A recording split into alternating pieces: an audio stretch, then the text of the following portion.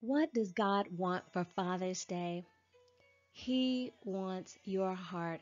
On this Father's Day, how could we not honor the best father in the whole world, and that is God the Father? Sometimes on earth, we put our fathers in a hard position.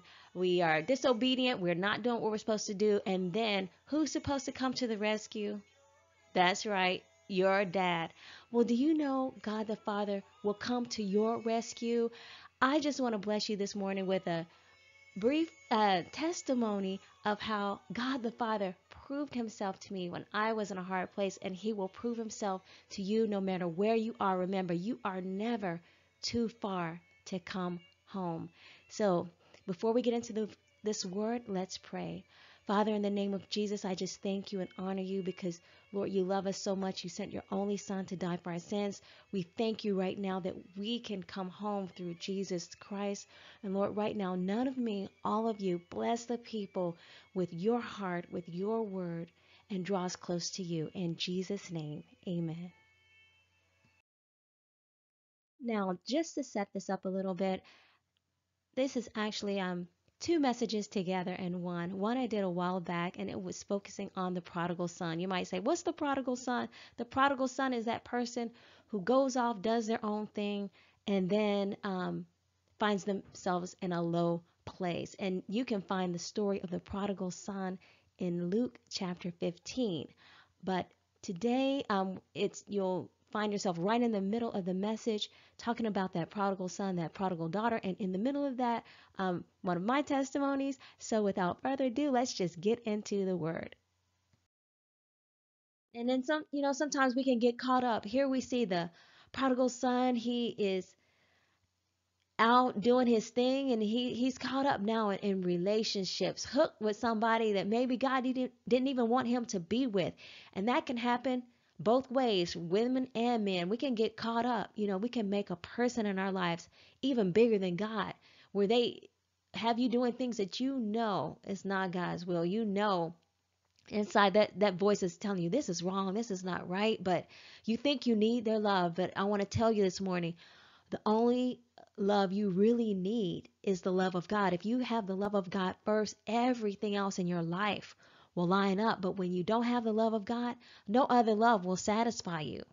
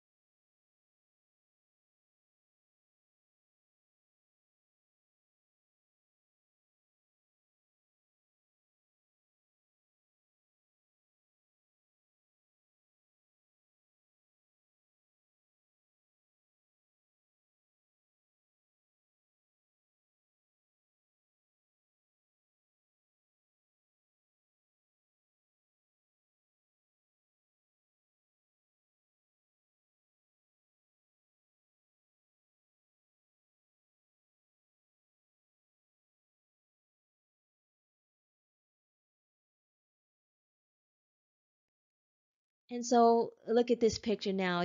Before we saw the picture and back in the day getting caught up, but look at this image now. We have this young couple here. This I'm focusing in on this girl. She's just leaning on this guy who really can't do anything for her. He's not much older than her, and he might have told her all kinds of things, but whatever he told her wasn't true.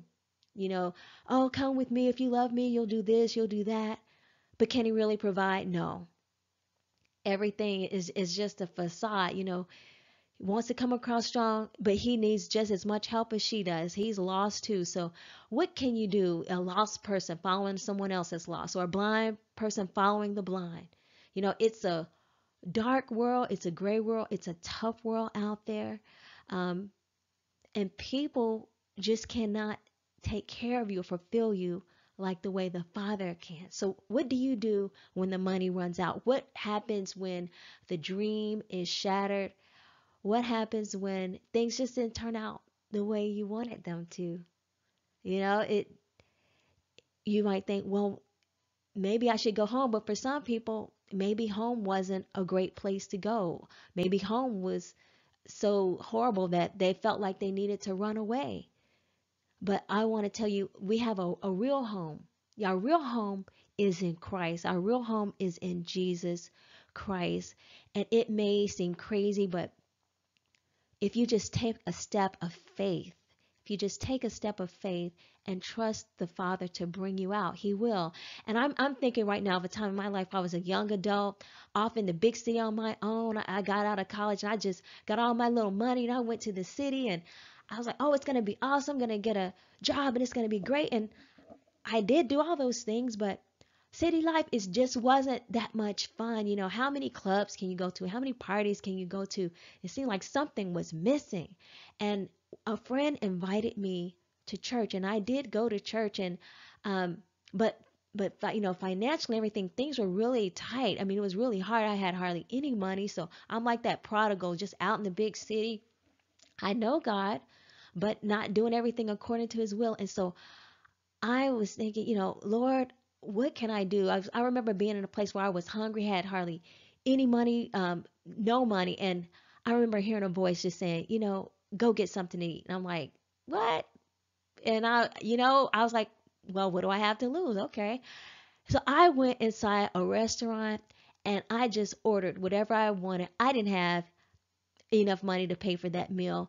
And I remember thinking, well, I heard that voice tell me to just go in and, get something to eat. And I believed it was God. And I decided to trust the voice. So I went into the restaurant. I ordered whatever I wanted to eat. And it wasn't even that much. I mean, it was probably less than $10, but it was a good meal for me.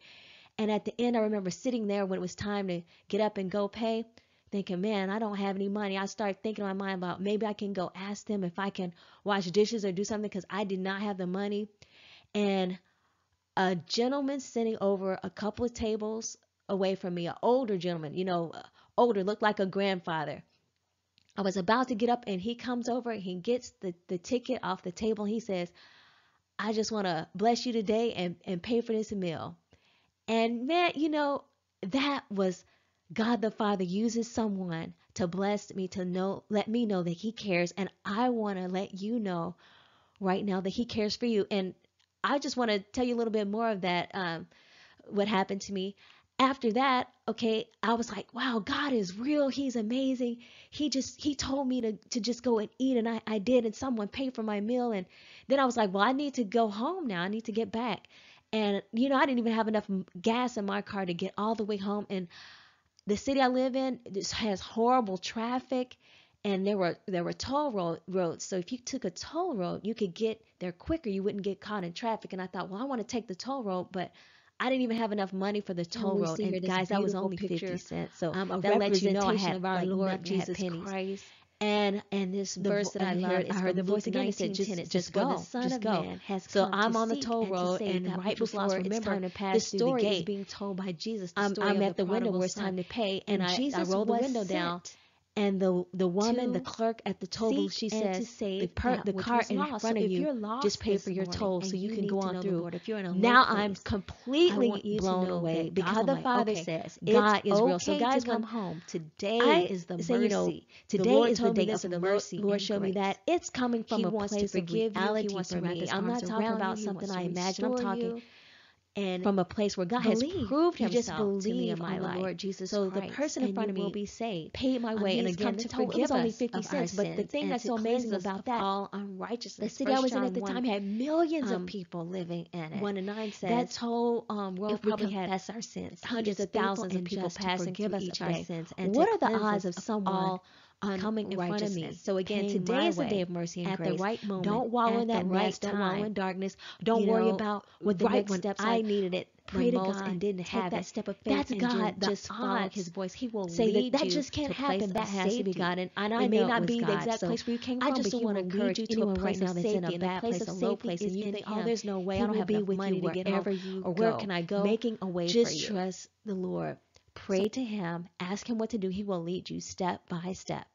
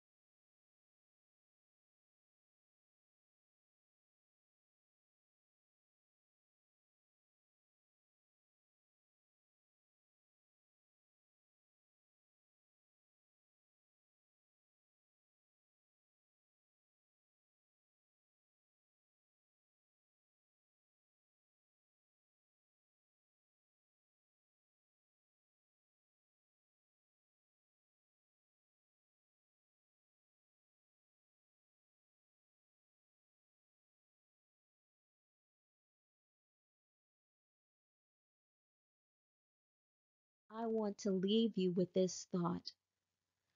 God the Father loves you.